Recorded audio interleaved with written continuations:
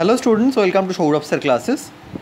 Today in this video we will be solving question number 6, question number 7 and question number 8 from the model question paper of SAT examination.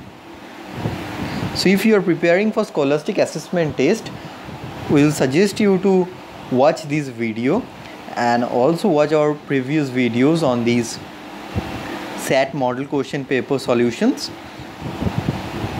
So starting with the question number 6, which of the following is the sum of the given two polynomials shown above? So these are the two polynomial equations, 3x square minus 5x plus 5x plus 2 and 5x square minus 2x minus 6. So the sum of these two will be 3x square plus 5x square, that will be 8x square, minus 5x plus minus 2x, that will be minus 7x, and plus 2 minus 6, that will be plus 2 minus 6, that will be minus 4. So 8x square minus 7x minus 4 will be the summation of these two polynomials.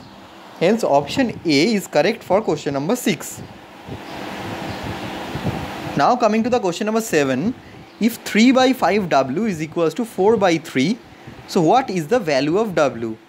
So 3 by 5 w is equals to 4 by 3 means 4 by w is equals to 4 by 3 into 5 by 3.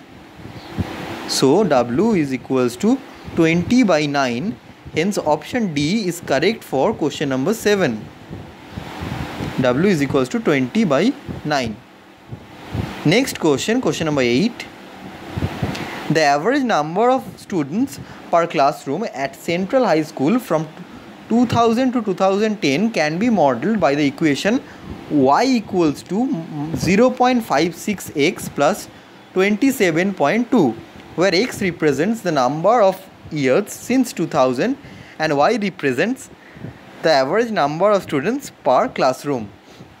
So which of the following best describes the meaning of the number 0.56 in the classroom? So which of the following represents the 0.56 figure?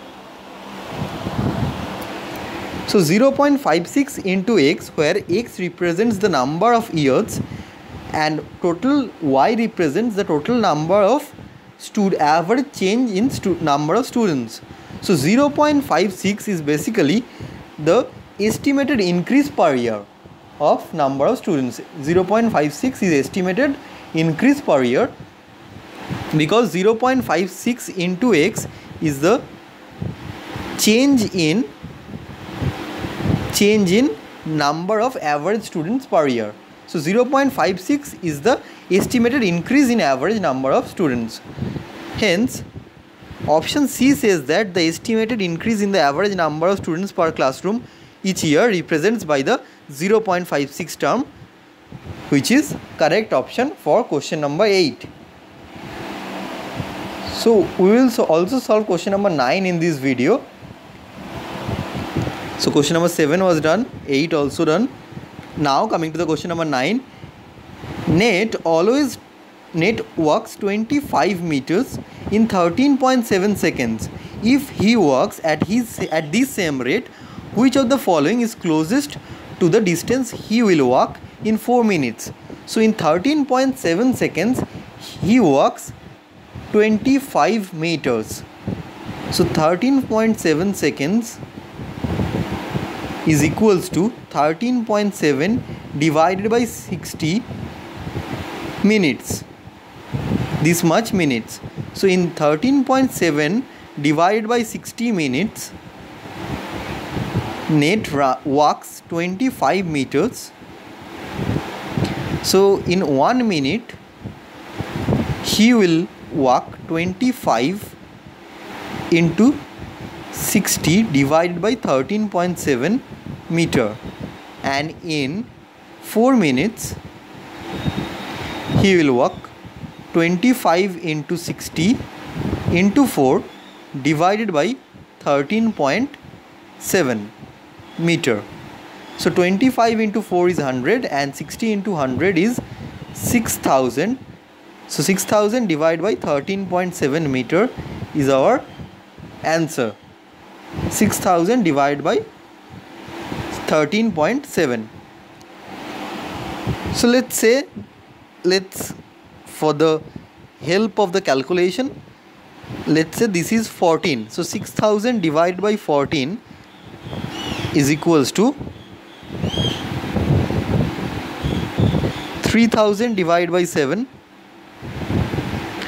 which is approximately 430, which is approximately 430 meter. So the nearest option of 430 meter here is option B, that is 450 meter. Also you can calculate 6000 divided by 13.7 directly with the help of calculator, but here we have not calculated with the help of calculator. We have manually calculated by adjusting 13.7, by approximating 13.7 as 14 and then calculating 6000 divided by 14, which is approximately 430 meter, and our answer is hence the nearest of 430, which is 450 here. So in this video we have solved 4 questions, 6, 7, 8 and 9.